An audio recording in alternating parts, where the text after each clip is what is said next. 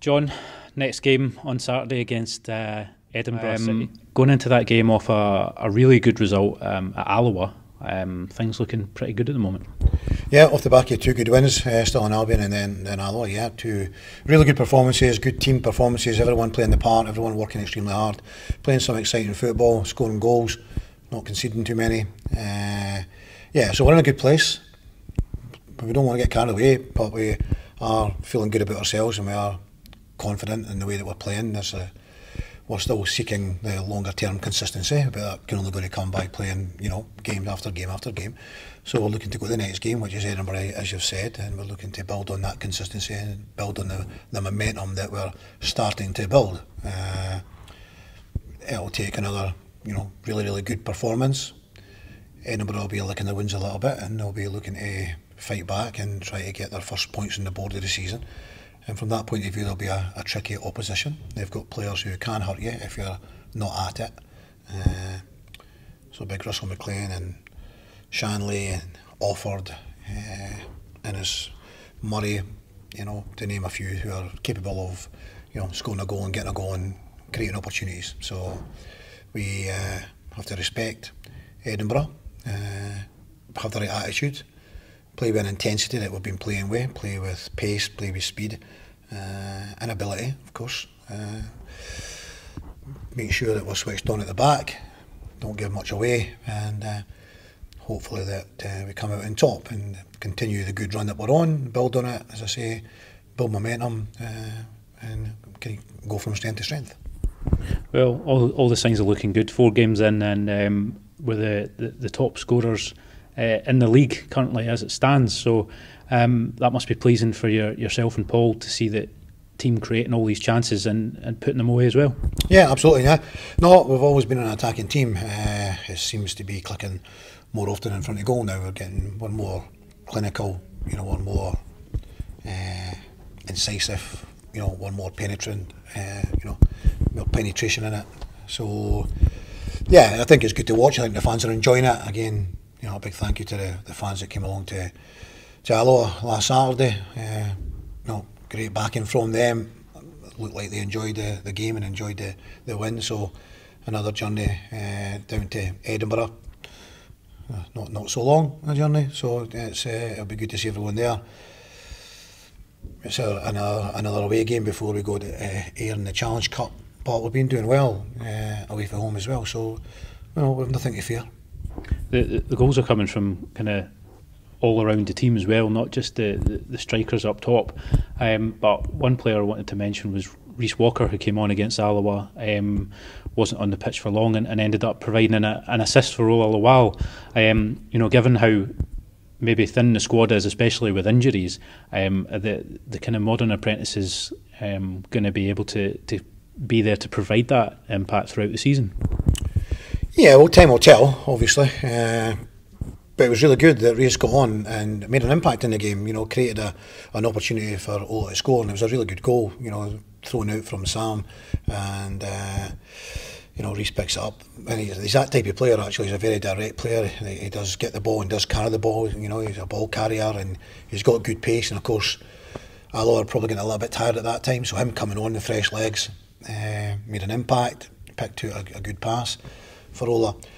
So yeah, I think it remains to be seen over the course of time. They are gaining good experience. They're training every day with the first team, which is a big step up for them. They're developing from that point of view. They're developing physically as well. A bit of work to go with somebody like Rhys. He's not got the biggest stature. Scotty Honeyman's a little bit, more physically prepared and ready. He's a little bit older. Logan again is probably a little bit more stronger, and then we've got Big Owen, the young goalkeeper to play against Bonerick, who's looking the part. We just needs to get game time, so maybe he has to find a loan deal. We need to try and get him a bit out on loan to get gains for him. But the four modern apprentices as we have now are all doing well. Scotty got on for a few minutes out there against Don Albion. So as we pick up injuries, as we have done, then these guys are going to have more and more of a part to play. But at the same time, you know, at the age that they are, they probably need to get more game time, and it could well be that if we get a few bodies back, then maybe we can allow them to go out and get some more game time. But we're not just quite at that point yet, you know, because we've obviously brought in Leighton Bisland, and he'll give us more options in defence, but you know, it's still a sort of scenario of one out, one in, and we've actually got like about 4 out injured. So we're not in that, you know, position that we could get these guys out and have them playing regular football, you know, every weekend, which they need to do. The big thing is though, they are training every day with the first team, and that in itself will bring them on leaps and bounds. Speaking of Leighton, that was announced earlier. For maybe those fans that don't know much about him, are you able to tell us a bit about what we can expect to see from him? Yeah, Leighton's a right back who a push could probably go in and play at right centre back as well. He's 19 years of age. He's got 40 first team games under his belt. He's went out in the second half of last season. He was at Peterhead. He played 14 times for Peterhead, and that's a real good experience. A tough, you know, job there at Peterhead last year. 3 managers. He went there in the January, had 2 managers. And I think that's a real good thing for us to get somebody who's gained that experience and a real fight that Peterhead had, you know, being at the bottom of the table and having to fight. He's shown this morning very early, you know, one of the early impressions is he looks very good. Good size, good presence. He also played with Cowdenbeath, and he was being played with Brecon. So all in all, with these games, 40 games under his belt for somebody at 19, you know, he's got a good apprenticeship in there. So he comes to a team who are on the front foot, who are attacking more often than not, and creating opportunities. He gives us defensive options now. You know, we've been delighted with Finn, but we do have the option then to move Finn if we want to do that. It gives us options. So it's a step in the right direction. So I'd like to thank everyone at Dundee United, Brian Grant in particular, for making this happen. Ross Stark and obviously Jim Goodwin, everyone there at Dundee United. We have a good relationship with Dundee United, and we thank them once again. Thank the board for managing to dig up some money to allow us to bring in Leighton also.